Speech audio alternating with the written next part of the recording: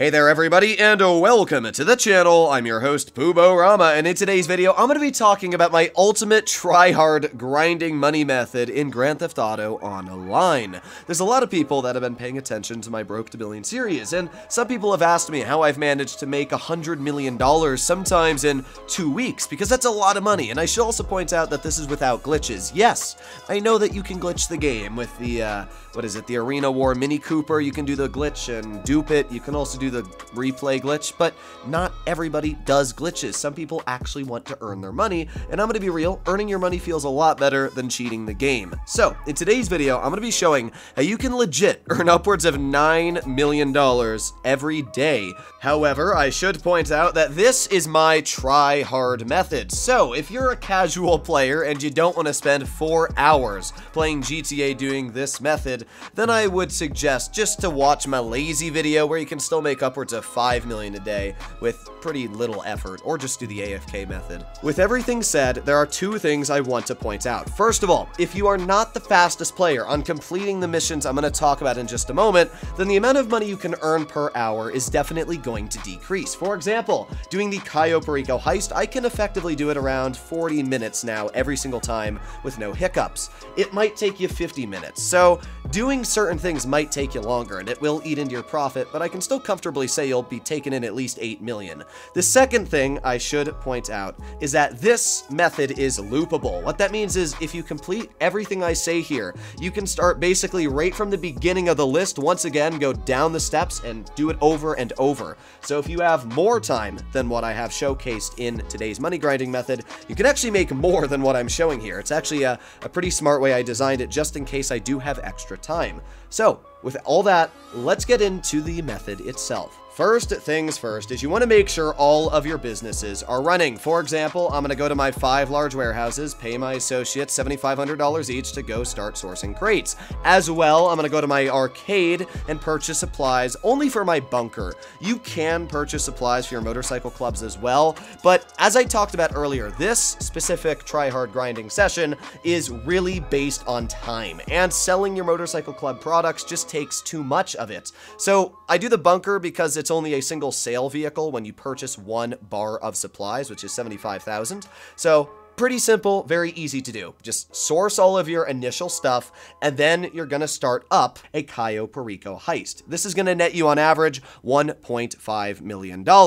I've just averaged that out because when you get like the tequila, you get about 1.4 million, and anything else you get like 1.6 to 1.8. So judging that tequila is the most common spawn, I'm just going to average it at 1.4 million. That should be a fairly easy thing to get. After you complete the Cayo Perico heist, there's going to be a 2-hour and 25-minute cooldown as a solo player before you can start it up once again. And this is where the time really starts mattering, because everything we do in between is literally money. If you're a decent player at the game, you want to complete your Cayo Perico heist within 48 minutes, because then when you make your way back to the mainland after you finish the heist, it should be just perfect timing for you to start going back to your special cargo warehouses and sourcing once again. It'll take you maybe 4 minutes to do. That's at least how long it takes me. Not a lot of time at all. After we finish sourcing, we're going to make our way over to do the Dr. Dre VIP contract. This is going to net us about $1.4 million, because not only are we going to do the VIP contract, but we're going to do it with payphone hits placed in between,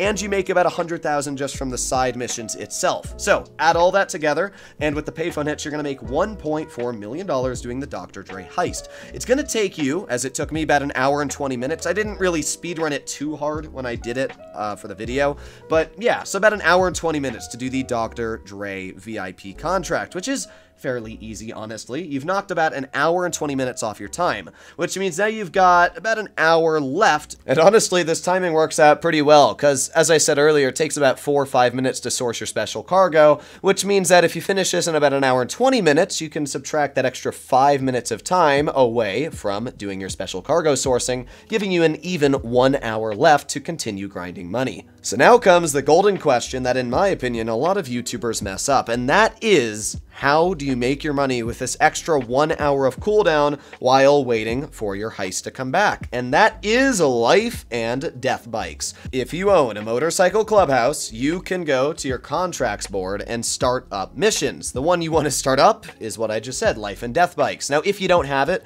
there's a very simple fix. Literally set your spawn location to your MC clubhouse, load into a new invite-only lobby, takes maybe 30 seconds, and then you just walk up to the contract board again, and boom, you might have it there that time. The longest I've had to continue searching is like maybe 2 times, so a minute. It barely takes any effort, and you can constantly replay it because of this strategy. Now, with that in mind, you want to also purchase the customization workshop inside of your motorcycle club. This is going to allow you, when you complete the death bike mission, to deliver it back to your motorcycle clubhouse and sell it for an extra cash payout. In total, you're going to net $115,000 from completing a single life and death bikes. And then, as soon as you finish it, as I talked about earlier, when finding the mission, just load into a new invite-only lobby, boom, look at your mission board. Is it there? Easy. Start it up again. Beatsdown did a whole video explaining how to do this. I'll link it in the description down below. But basically, it takes you 6 minutes in total to do this whole cycle, which means that you could do it theoretically 10 times. However, we're only going to do it 9 times for one simple reason, and that is our bunker. At this point, your bunker will be out of product, meaning that it is at its max sale at $210,000. What you very simply want to do is find a public lobby, sell it. It's only one vehicle. I've talked about this in the past as well. I've sold 100% of my bunker product solo with one vehicle. It's really easy, and you're going to net $315,000 if you do this in a public lobby. Now, obviously, you want to subtract the $75,000 of the fee you paid to begin with to source it, but even then, you're still going to be making a pretty hefty profit of around $250,000. It should only take you about 5-6 minutes to do your entire bunker sale mission, judging that it is only going to be one vehicle, and that should be just about how much time I left over for you when it comes to your life and death bikes. If you're a little bit slower, just subtract 1 life and death bikes and then do your bunker sale mission, you know, 1 ahead or 2. It's very easy to allocate time inside of this money strategy, depending on how effective you are as a player. The final part is doing the Cayo Perico heist again. All of the stuff I just talked about while waiting for the cooldown should be finished before the heist is ready to start again. For me, this method I'm showcasing here is the one I personally use and have tested many times, so I'm able to do just about everything I've showcased here exactly on time. However, if you're newer to this method or you're trying to mess around with it a bit, you can definitely, you know, just remove 1 life and death bike or change when you sell your bunker stuff. You might not want to do special cargo sourcing. It can definitely affect how much money you make because I've designed this to be extremely efficient, but even without that, it's still a very good way to make money even if you take a couple of these out. You're almost there, you're so close, but there's one more method left that you need to do to add in an additional $2 million into your bank account, and that is the AFK method. I'm just gonna briefly go over how this AFK method works and how you're able to make upwards of $2+ million with it. If you want a full detailed explanation of the most efficient ways to make money being AFK, I'll just link my video, which I literally made a couple days ago explaining it. But with that aside, very simply, for my method, you want to go to the LS car meet. Some people have told me cameras still work, but the one I do is pretty simple. I just TP into the LS car meet, and then I want to go into a test drive vehicle. You're going to drive the car in reverse as soon as you spawn in, and it's going to ask you if you want to leave the LS car meet. Very simply, you're just not going to press anything, and there you go. You are now fine. So if you play on controller, you're not going to destroy your batteries, leaving your remote on, and as well, you don't have to worry about your controller's joysticks getting messed up because you've left a rubber band on them. Before, obviously, you plan to be AFK, you want to make sure all of your businesses are stocked. So you're going to go over to your arcade or wherever you have your businesses if you don't own the arcade, and you're going to purchase your motorcycle club, and you're going to go purchase your bunker product, and then make sure also that you've done a quick source on all of your special cargo. Make sure your nightclub popularity is full. Also, I would suggest that you start getting contracts done for your agency if you haven't, because that'll give you an extra $20K every 48 minutes while being AFK. Very simply put, you're gonna be making about $2 million. I think I calculated in the video 2.5 million, but that was if you did everything right. I mean, even if you're just being conservative and put it at $2 million, it's still a pretty solid chunk for doing literally nothing overnight.